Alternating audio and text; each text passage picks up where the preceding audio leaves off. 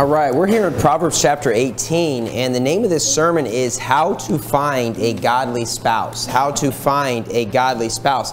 Now, when you preach very specific sermons, some people have the wrong idea that, well, this sermon doesn't apply to me because I'm already married or because I'm a young child. But, we believe that all of the Bible we can learn from and grow and be edified.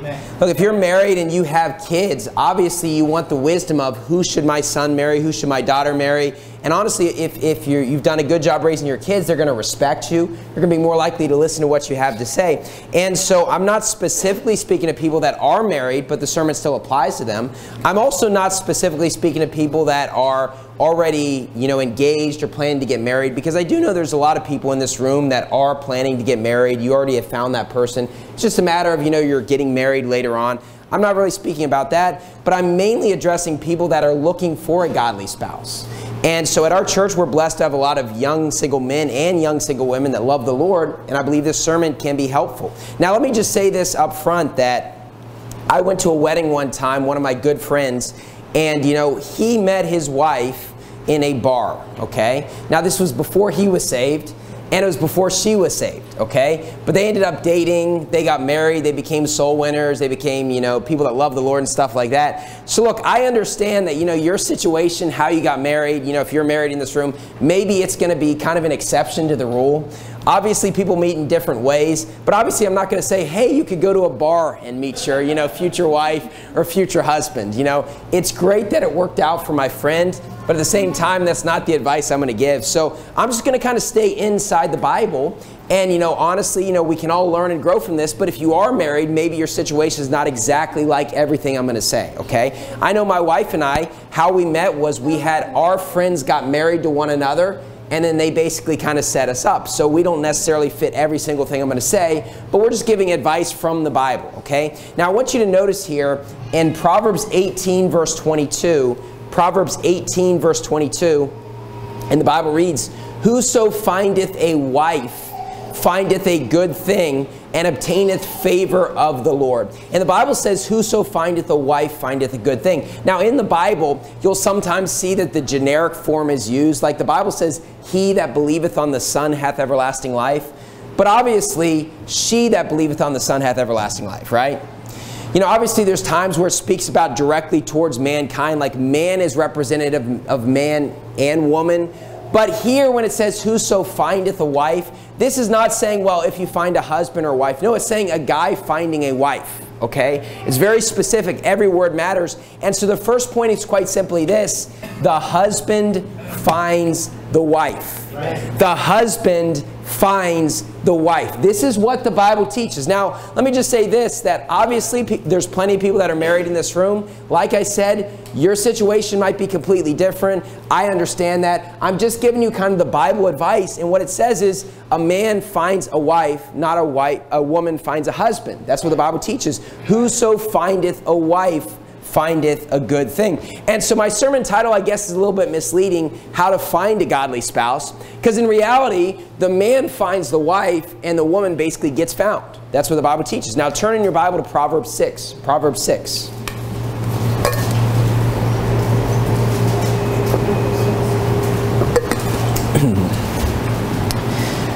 And so this kind of makes sense, because when you think about the husband being the head of the home, and the husband basically being the one who's in charge of that family, and the husband's going to be the one who's more of the head, it makes sense that he would go after the wife. Look, when I got married, before I got married, as a guy, I went to my wife's parents and I asked her father for her hand in marriage. You say, why did you do that? Because I believe you should be respectful. I believe that's the right thing to do. And so I went to my wife's parents, and then I talked to them, and I asked for her hand in marriage. Why? Because the guy finds the wife. I didn't expect my wife to come to my parents and say, "Can I have your son's hand in marriage?" It doesn't work that way, right?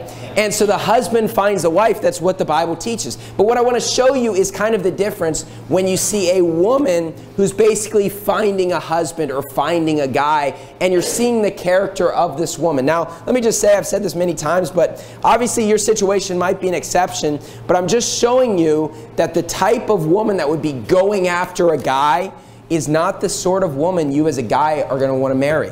Okay? Notice what it says in Proverbs 6, verse 24. To keep thee from the evil woman, from the flattery of the tongue of a strange woman, lust not after her beauty in thine heart, neither let her take thee with her eyelids. And the Bible speaks about this strange woman, and what the Bible's saying is a woman that you're not married to, this strange woman, and it talks about her flattery. Basically, she says really nice things because evil is inside of her heart, okay? The Bible tells you lust not after her. The Bible says she has beauty, doesn't it?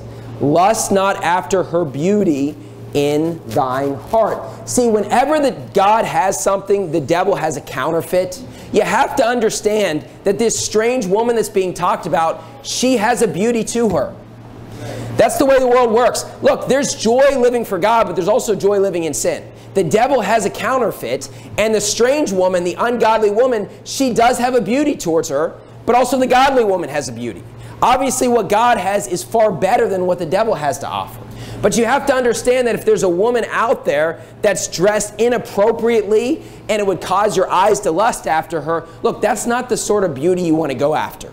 That's a fake kind of beauty that's going to destroy your life. And the Bible speaks about this woman having a beauty because of the fact she's kind of an aggressive woman who's a flatterer. She's, a flirter, you can tell. It says, neither let her take thee with her eyelids. And so her nonverbal communication, even if she doesn't say anything that's wicked or sinful out loud, her body language is showing what's actually inside of her heart. Now look, this is what the Bible teaches in Proverbs 6. And young guys in this room that are not married, you have to understand you might be too young. You might not have ever been in this situation, but you could be confronted with this situation one day. And you need to know what the Bible says, and you don't want to be a fool and destroy your life. Okay? Notice what it says in verse 26. For by means of a whorish woman a man is brought to a piece of bread, and the adulteress will hunt for the precious life. Notice the adulteress hunts for the guy, okay? This is a woman going after the guy, and it says by means of a whorish woman. So a woman that would be dressed inappropriately, someone who is basically just really interested in the physical, a guy is brought to a piece of bread. Basically, they will be poor. And so whether this is a woman that's just trying to use you for money, or whether or not she's just really given to the sins of the flesh, this is not the sort of woman you want to go after, and she is hunting for the precious life. Turn to Proverbs 7. Proverbs 7.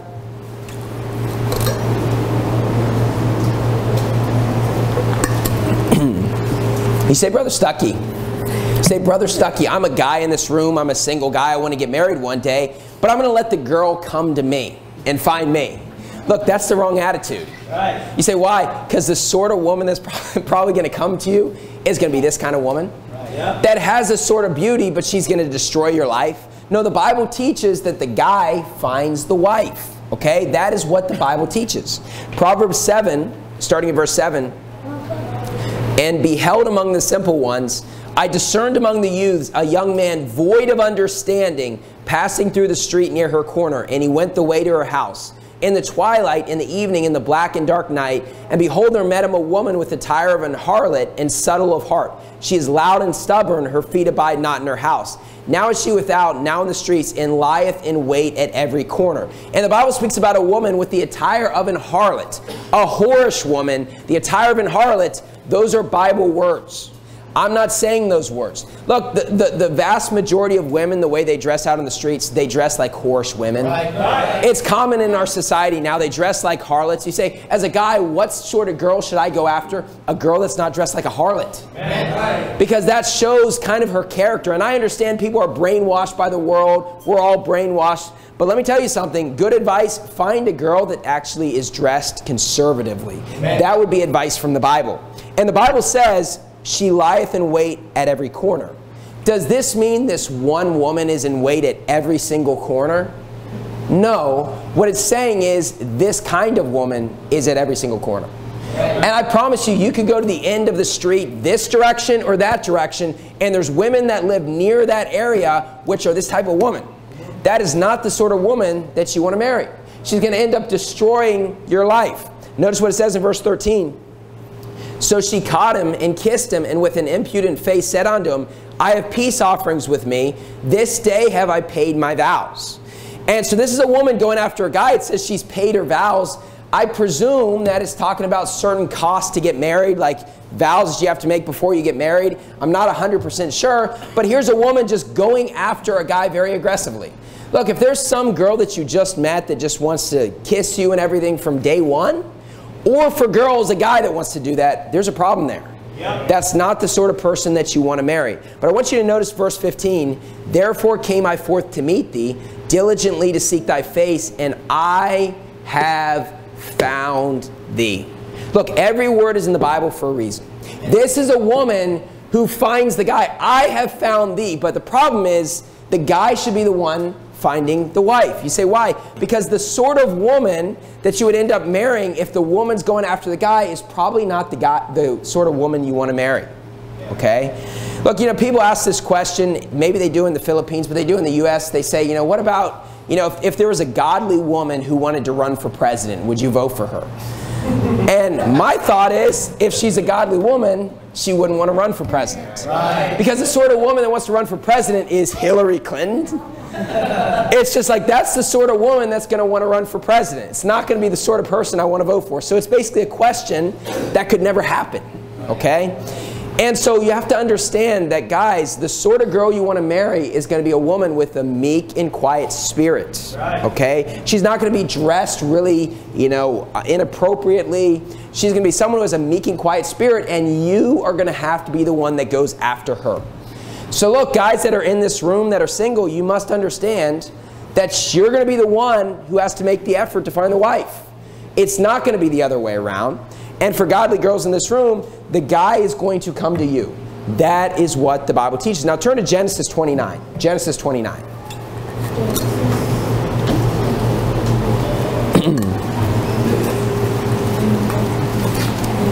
You say, Brother Stuckey, are there exceptions to this? Of course there's exceptions. Look, of course, I mean, I mentioned it right at the bat, my friend who met his wife in a bar, okay? That's an exception to good advice, okay? I understand that you cannot follow this advice, and you know what? You might end up getting lucky, and it might work out for you. I'm just showing you directly what the Bible says and what is the best advice for you as a single guy or as a single girl to end up finding a spouse. And what you see is that the guy finds the wife. That's what it teaches. Notice what it says in Genesis 29, starting at verse 6. And he said unto them, Is he well? And they said, He is well. And behold, Rachel his daughter cometh with the sheep. And he said, Lo, it is yet high day, neither is it time that the cattle should be gathered together. Water ye the sheep, and go and feed them. And they said, We cannot until all the flocks be gathered together, until they roll the stone from the well's mouth, then we water the sheep. And so in this story, we basically see there's this big stone that is blocking the well's mouth. Okay? And this has to be rolled away before they can work. Verse number 9, And while he yet spake with them, Rachel came with her father's sheep, for she kept them. And it came to pass, when Jacob saw Rachel, the daughter of Laban his mother's brother, and the sheep of Laban his mother's brother, that Jacob went near and rolled the stone from the well's mouth, and watered the flock of Laban his mother's brother. Now, Jacob, you have to understand, was a very hard worker.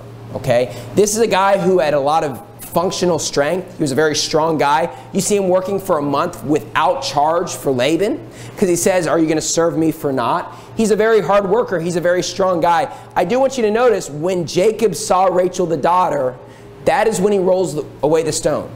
You say, why is it he rolls away the stone when he sees her? He's trying to impress her. Right. That's what's taking place. He sees her, he finds her attractive, and he's like, you know, I'm a strong guy, and he rolls away the stone. You say, what can we learn from that? What you can learn is guys will do very foolish things if they like a girl. I'm sure you could ask my wife, and I've done a lot of foolish things to try to impress her before we're married. That is what you're going to see, and everyone who's married in this room is going to say, Amen, that's true. It makes sense. My husband did a lot of dumb things. That's what you see here, but he's interested in her, okay? Verse number 15. And Laban said unto Jacob, Because thou art my brother, shouldest thou therefore serve me for naught? Tell me, what shall thy wages be? And Laban had 2 daughters. The name of the elder was Leah, and the name of the younger was Rachel. Leah was tender-eyed, but Rachel was beautiful and well-favored. And Jacob loved Rachel and said, I will serve thee 7 years for Rachel thy younger daughter. Okay? This is the general rule you're going to see, that the guy is going after the girl. He says, I want to marry Rachel. I'll serve 7 years to marry your daughter Rachel. Okay? Look, it would be weird if Rachel came to Jacob's parents and said, I'll serve 7 years to marry your son. That's not the way it works. And so Jacob is serving 7 years to marry Rachel. Okay, verse 19. And Laban said, it is better that I give her to thee than that I should give her to another man. Abide with me.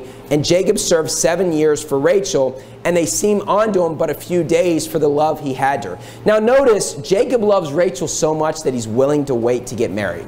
Look, you have to understand, if a guy really cares about you and he wants to marry you, he's going to be willing to wait if he really likes you. That's what we see here. Jacob serves 7 years to marry Rachel. Now turn to Ephesians 5. Ephesians 5.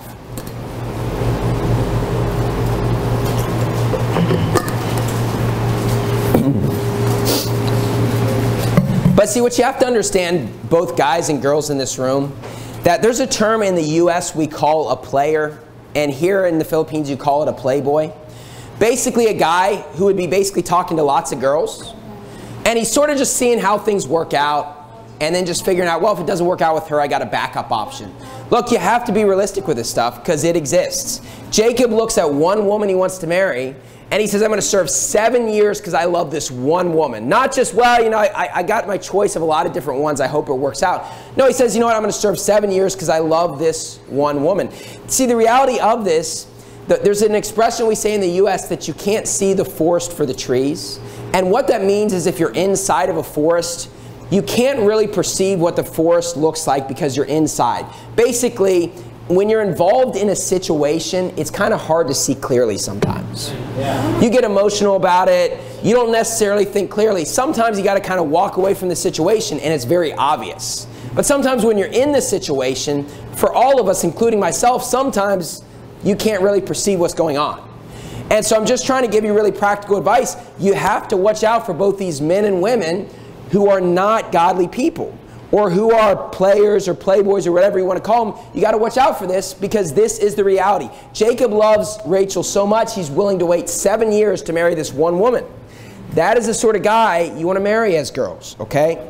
Notice what it says in Ephesians 5 verse 25. Ephesians 5 verse 25. The Bible reads in Ephesians 5 verse 25, husbands, love your wives, even as Christ also loved the church and gave himself for it. And see, the Bible says that as husbands, we are to love our wives in the same way that Christ loved the church. Look, you're supposed to lay down your life for your wife every single day. You're supposed to care about her and care about her needs. And that is what the Bible says husbands should do for their wives. What you have to understand on a practical level, if you are a girl and a guy just doesn't seem that interested, but you really care about him, honestly, that's probably not the guy you want to marry. The reality is, he's probably not willing to lay down his life for you. He probably doesn't love you as much as you think. Now, it's different if a guy is very busy, because honestly, we live busy lives, and if he's working all day, maybe he doesn't always have time for you. But if you have a guy that you always want to talk to, you want to hang out, and he just doesn't seem like he's free ever, but he's really has nothing to do, that's not the guy you want to marry, because he's not willing to lay down his life for you and really care for you. You need to marry a guy who actually is willing to lay down his life for you, okay? Now turn in your Bible to 1 Timothy 5. 1 Timothy 5.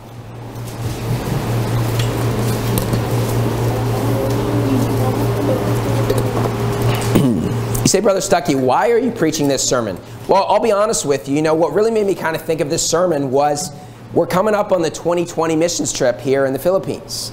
And, you know, honestly, there's been guys that have emailed our church and said, are there any single ladies at your church? And they basically just said, hey, we love your church. We want to go soul winning. Then at the end, I know I shouldn't ask this question, but are there any single ladies at your church? And so quite honestly, I want to give good advice both to the young single guys and girls because I want you to make wise decisions. I don't want you to just fall for somebody who might not be the best guy. And look, you know, I don't think there's anything wrong with a guy trying to find a godly wife. But, you know, honestly, we don't know all these people that are coming for the missions trip. And just because they come here and come soul winning, that doesn't mean that they're marriage material. That doesn't mean that that's the sort of guy that you should marry. You want to marry a guy who actually was willing to lay down his life for you and really cares about you.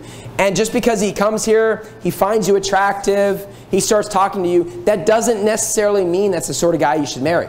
And you say, well, how do I know who it is I should marry? Well, we're going to basically look in the second and third points, advice for men and advice for women, okay? So we're going to start at advice for men. And advice for men, point number 2, part A, prepare yourself financially. Prepare yourself financially. 1 Timothy 5 verse 8. 1 Timothy 5 verse 8. It says, "But if any provide not for his own, and especially for they of his own house, he hath denied the faith and is worse than an infidel." In 1 Timothy 5:8, what you're seeing is a specific on the guy. It says his own house, he hath denied the faith. We know that the Bible teaches it is the man's responsibility to provide for the family. That is what the Bible teaches. The reality is that it's a lot more difficult here in the Philippines than in the U.S. It's much more difficult, which means you need to prepare at a young age. Look, when it comes to finding a godly spouse, first prepare yourself financially. Look, you know, oftentimes, and I understand this because I got married when I was 30 years old. I understand you want to be married and find the right person. But look, when you're 20 years old, it's probably more important to develop a career than find a spouse. That's the reality. You say, why? Because look, when you get married, the biggest thing that's going to stress you out is your finances as a guy. Everyone who's married in this room is going to agree with that. Finances are what you pay attention to and you get stressed out about. And if you're not really ready, then it's probably better to develop a career first. Why? It's going to be easier to develop that before you're married than afterwards. You should develop it first. Prepare financially, okay? Now look, I understand that with a lot of people it's very difficult, and both the husbands and wives are providing, and I'm not saying anything against that in this sermon. What I'm trying to do is help you young guys out and realize the main responsibility is on you at the end of the day. You must be able to provide for that family. And so guess what? At a young age, make that step happen now. You say, I'm 20 years old, you know, how do I find a godly wife? Prepare yourself financially. Don't even worry about getting married. Make sure you're actually ready for it. Look, I'm not someone who's going to preach to you to rush into marriage, because I believe you need to be prepared ahead of time, because if you're not prepared, you're getting involved in a battle that you are not going to be ready for. Look, there's problems in marriage. There's fights in marriage, and it's only going to be increased if you're not ready. And so number one is to prepare yourself financially. Look, we have a lot of guys at our church that are younger guys 16, 17, 18, 19, 20. Look, prepare yourself now in your careers. That's going to help you out 5 years from now. Instead of worrying about rushing into marrying the right person, develop a career, figure out your stuff financially, and then worry about getting married. And so if you have a job and you're making money, save up money. You say, why? Because honestly, life gets expensive.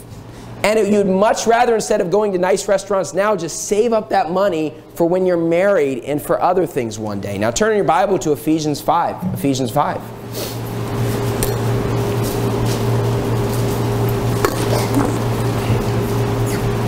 Look, before I was married, at the job I had in Maryland, I worked a 40-hour-a-week job, but I also studied to advance in that company. I spent like 25 hours a week studying math.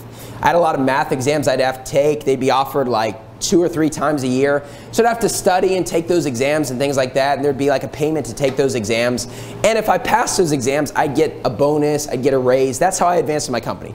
So basically I was working 40 hours and then studying for math 25 hours a week. Look, when I got married, I kind of got sick of studying math when I got home from work. I didn't want to just spend all of my time studying these crazy math things that you never actually use in real life. Okay? I wanted to actually just spend time with my wife. Okay? So I'm just trying to help you guys out that are single. Look, you know what? Work really hard now. It's good for a man to bear the yoke in his youth. You say, why? Because once you're married and you have kids, you're not going to want to be basically just working that many hours. Now, look, we all need to work hard, and the Bible speaks about working a 6-day-a-week job. You know, you work morning to evening, you labor. That's talking about 72 hours, 6 times 12. So yeah, you might have to work a lot of hours, but I'm just being honest with you. You'd rather do the work that you need to when you're 19 years old, when you're 20 years old, than when you're 25 years old, or 30 years old, or 35 years old. Prepare yourself now. Turn to Ephesians 5. Ephesians 5. You say, Brother Stuckey, why is it at our church that we don't hire a bunch of young men for a low salary to work for the church? Because I believe I'd be destroying your future. That's the reason why. Because you need to develop your career now. And I understand churches do things differently, and that's fine. But the reality is that if you don't develop a career when you're 20 years old, no one's going to want to hire you to do that when you're 30 years old. They want to hire you when you're 20 years old. And so it's better to bear the yoke in your youth now, and that can help you develop a career, because it's going to be harder with each and every single passing year. And look, I know when I was very young and zealous, when I was in my young 20s, I would have been willing to basically work for minimum wage to basically just serve God and serve church. But the reality is that's going to make it very hard on life. And so that's why our stance here is basically that if people are hired, they need a livable wage. And we're not going to hire a bunch of people for a very low salary. It would help our soul winning numbers, but I want to help prepare you guys for life. And preparing for marriage is one of the big aspects of life. And you need to prepare yourself financially at a young age. It is much easier when you're young than as you get older with each and every passing year. In Ephesians 5, verse 23. Ephesians 5, verse 23. For the husband is the head of the wife, even as Christ is the head of the church, and he is the Savior of the body. Therefore, as the church is subject unto Christ, so let the wives be to their own husbands in everything. And the Bible says here in Ephesians that the husband is the head of the wife. So number one, you must prepare yourself financially, men. But number two is prepare yourself spiritually. You said, Brother Stuckey, I thought the sermon was how to find a spouse, and you're just telling me to basically, prepare yourself financially and spiritually. Yeah, because that's part of marriage. Right. Look, you have to understand that when you get married, you are marrying into the stresses of life together. Before you're married, those stresses are not really there. When you get married, the stresses of life are going to come. You say, it's going to all be easier once I get married. No, it's going to be harder once you get married. Right. Look, marriage is a beautiful thing. It's a wonderful thing. It's great to have a family. By all means, you find a godly person, get married. I'm just trying to tell you the truth, though, that when you get married, it's going to be harder. It's not going to be easier. That's the reality of the matter. Ephesians 5, what it said is the husband is the head of the wife. So men, you need to prepare yourself spiritually to be the head of that family. Look, that's not an easy thing to do. One of the big requirements of being a pastor is that you can rule your own house well. And look, the reason why it's a tough requirement is because it's not easy. And being the head of your home, it's going to take work. It's going to take sacrifice. It's what we must do as men, though. And you guys that are single and not married, you say, how do I prepare spiritually? Read the Bible every single day. Know the Bible as much as you can. Prepare for that day. Look, I understand that sometimes your wife might ask you something in the Bible. You might not know the answer. But if every single time she asks you a basic question, you have to come and ask me and give the answer to her, there's a problem there. You need to be reading the Bible every day.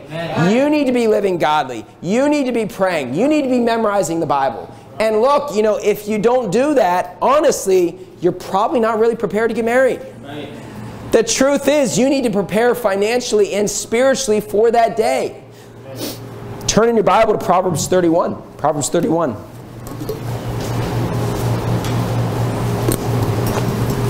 So many people are worried about finding the godly spouse, but what you should really ask is, am I ready to be married?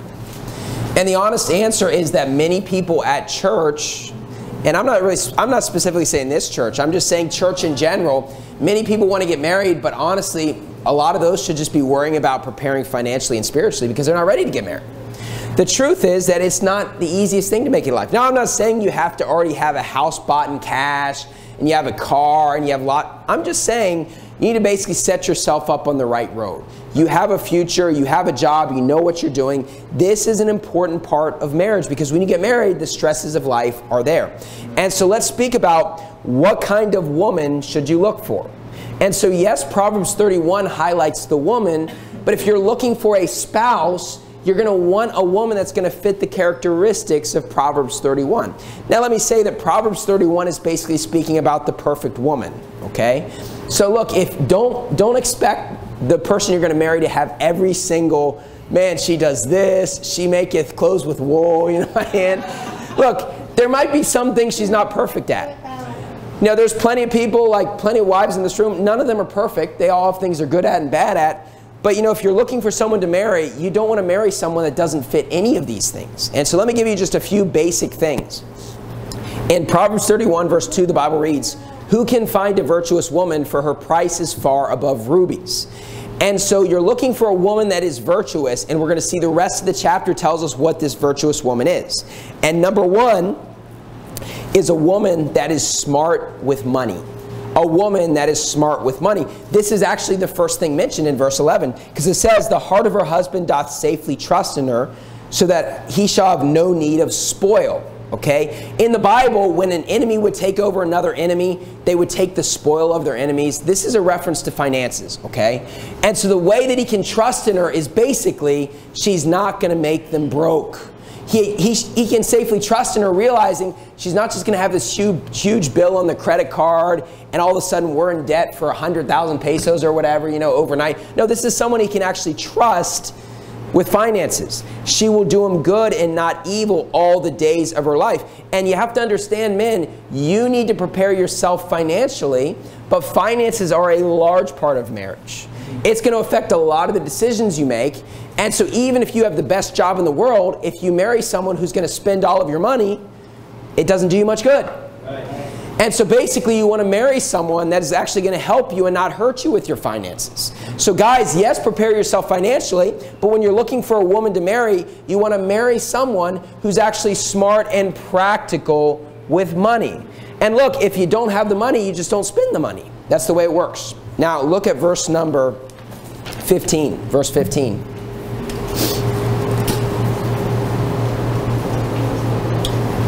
And in Proverbs 31, verse 15, the Bible reads, she riseth also while it is yet night, and giveth meat to her household and a portion to her maidens.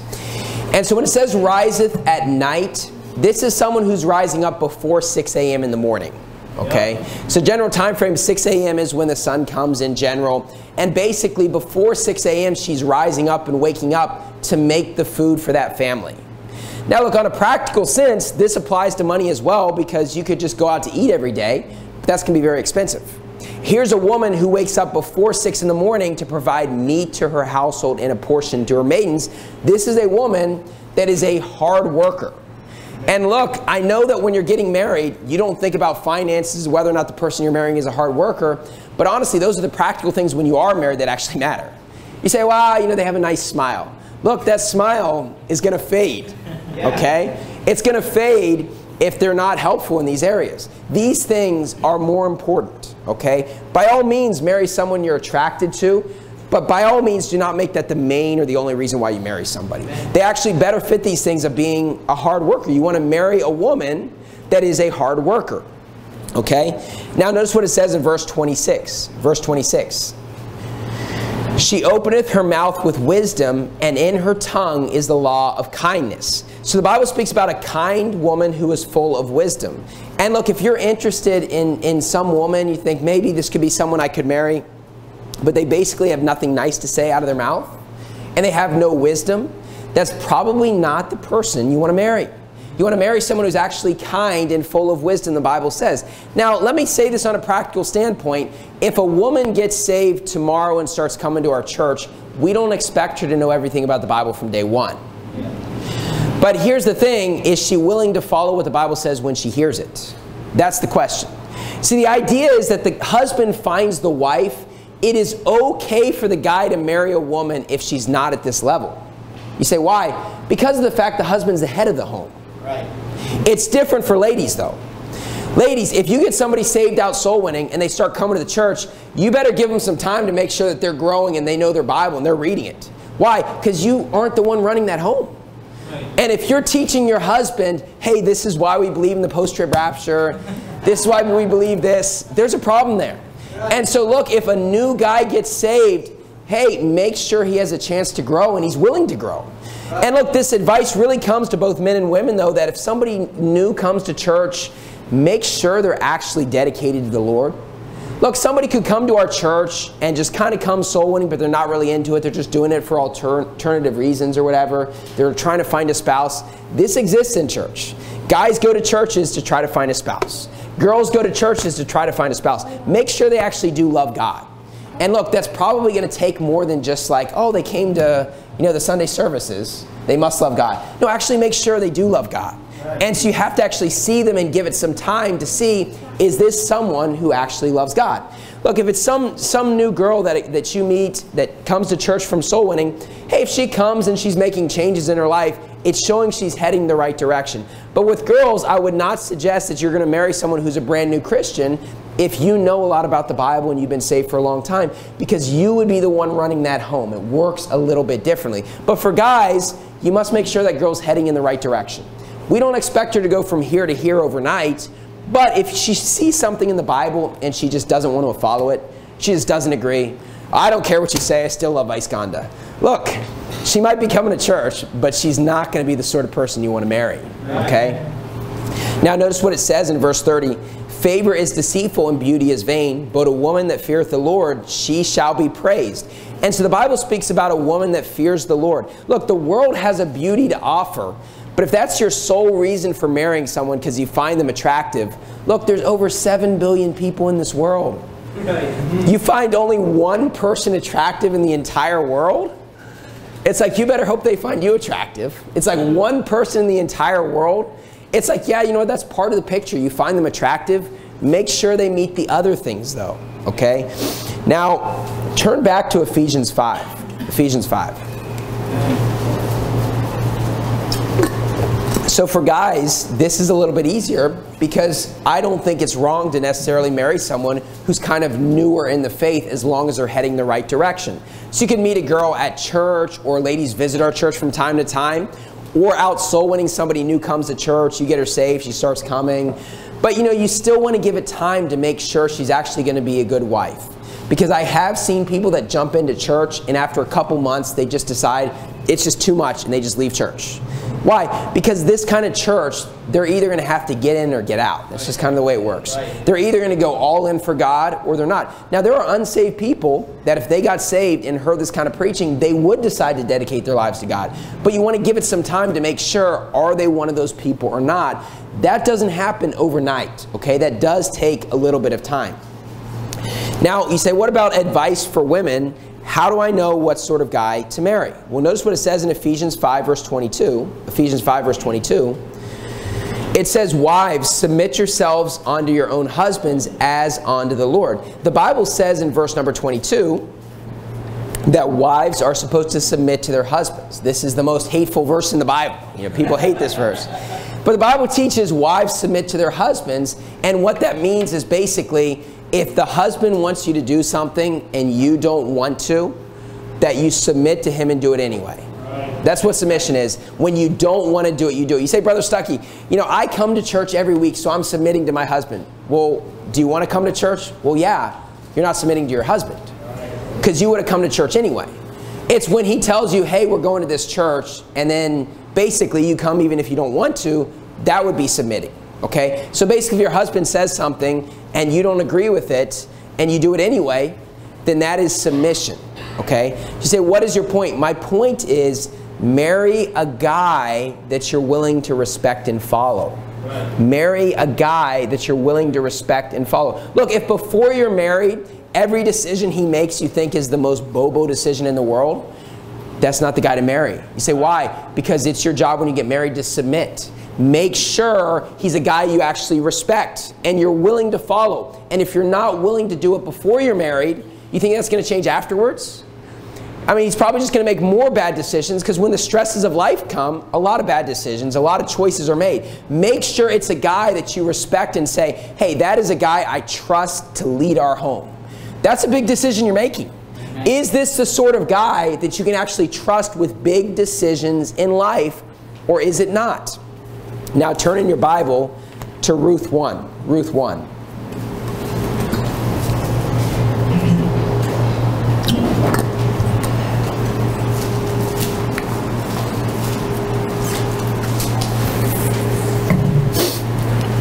Now, for sake of my voice, I'm going to shorten this sermon because I'm really kind of losing it.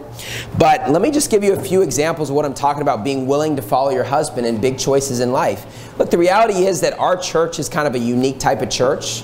And, you know, I know that there's ladies in our church that, you know, when they first started coming to this church, their husbands brought them, and they didn't necessarily want to come. But they trusted the guys they married to make those big decisions. And look, it's a good thing they married the right kind of guy. Because the guy said, you know what, you're going to come to this church, and then their heart changes over time because they hear the preaching and they say, you know, man, I love God. This is the sort of church I want to be in. You have to understand there are big choices to be made in life. Look, when I moved our family to Sacramento back in the U.S., my wife's family lives in Washington, D.C., near basically where I worked, a few hours away. Do you think my wife's first reaction was, wow, I want to move 30 hours across the country away from my parents?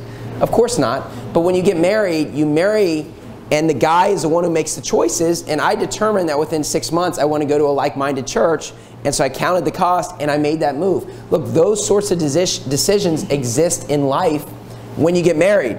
And if you're going to marry a guy but you say, man, he always makes bad decisions, look, you're going to destroy your life.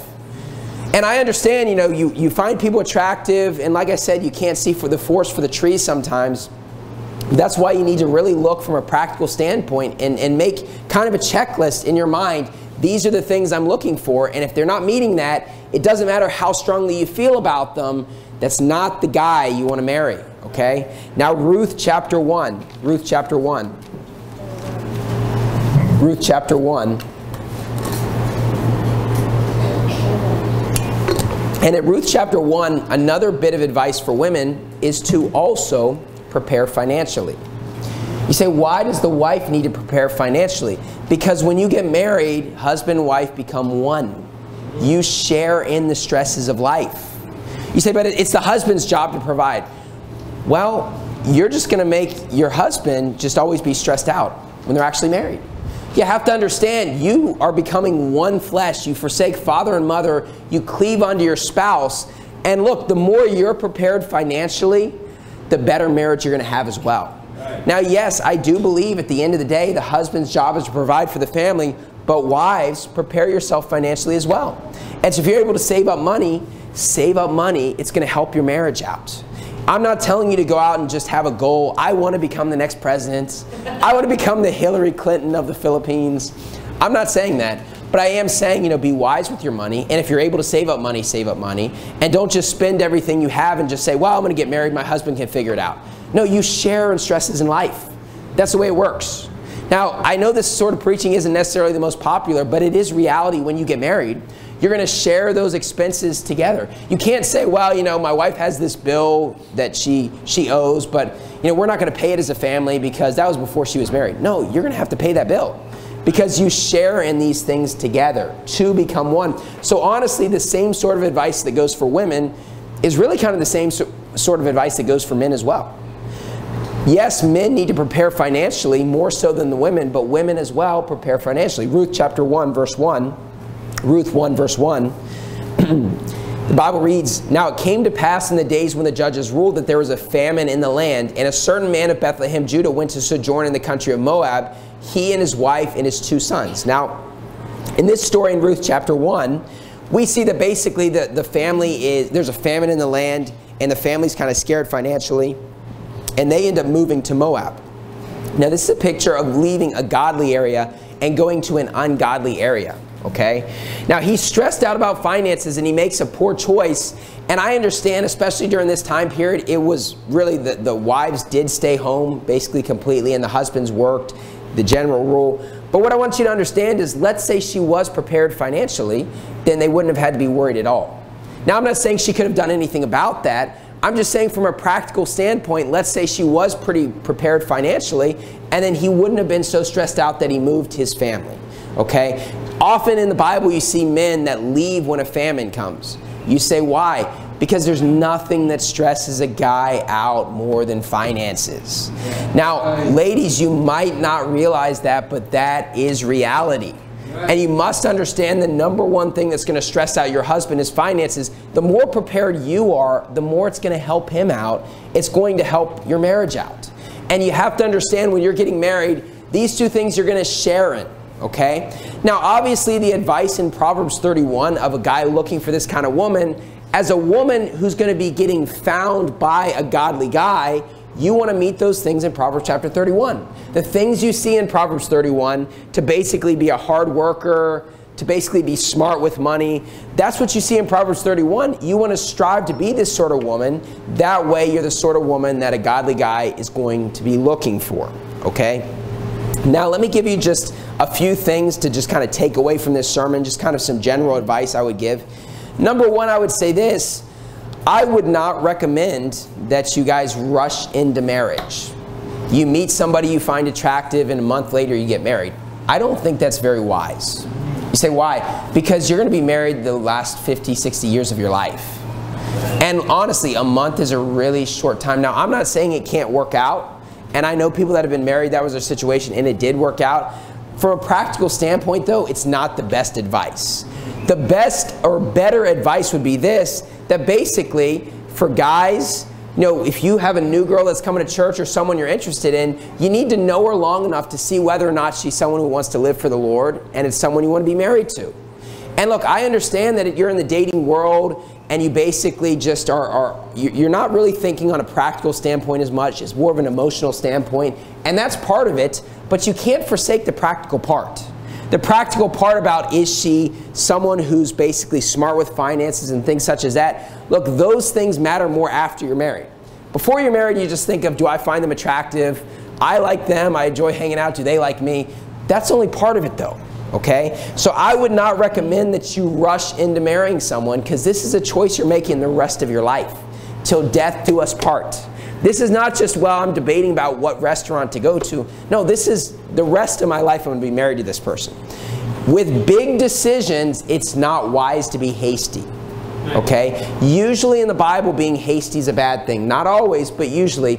With big decisions, you want to think about it. With small decisions, it's no big deal.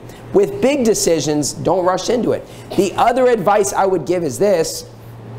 I would suggest that if you have someone you're interested in and thinking about being married to, I would get godly counsel from other people outside of the situation to make sure you're not making a foolish decision. You say, why? Because you can't see the forest for the trees when you're inside of a forest. Right? When you're in the situation, sometimes you're not thinking on a practical standpoint. And look, there are plenty of godly people in this room. You know, any guys that you're interested, you could ask me, but you could ask other guys at church. Ladies, you could ask my wife or other ladies at church. But I would suggest getting advice from people outside of the situation. And look, a friend loveth at all times and is willing to tell the truth, and would tell you, hey, you know what, honestly, I don't think that's the best girl to marry. And here's the reasons why. Because honestly, when it comes to us as individuals, we like to make our own decisions, but when you're involved in the situation, you think only emotionally sometimes, and you don't think logically. And so I wouldn't suggest rushing in, but I would also strongly suggest that if there's someone you're interested in, get advice from godly people at this church that are outside of the situation and could tell you, I don't think that's a good choice, and here's why. Look, and it might be a good choice. It might be the best choice. But honestly, when you're in the situations, sometimes you overlook the flaws because you're really interested in them. It's the same thing when it comes to people that are, you know, reprobates or psychopaths in church that end up being exposed as weirdos or whatever. Oftentimes, you don't really see all their flaws and all the red flags because you like them. They're fun to hang out with or whatever. And I've experienced that with people. I ended up being bad people, and it shocked me. But then on hindsight, you see all these red flags, but you just overlook those red flags because there's someone you enjoyed hanging out with, and you don't even think about it. Look, when you're in a situation, it's harder to see clearly. And so just to recap, how to find a godly spouse, well, number one, the husband finds the wife. That's what the Bible teaches. So wives are more being found by the guy. And number two, basically prepare yourself. But as a walkaway for guys, it is going to be your job to make the effort to talk to girls and to be interested in someone, whether it's at our church or outside of our church. It is the guy's job. You can't expect the godly soul-winning woman to come to you and ask you out and go down on her knee and say, will you marry me?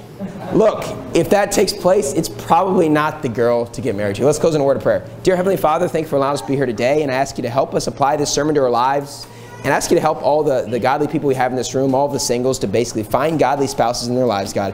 Help guide them to the right person, but help prepare them for that day, God. And help just the right person to come along their path in whatever way you would see fit, God. But we just pray these things in Jesus' name. Amen.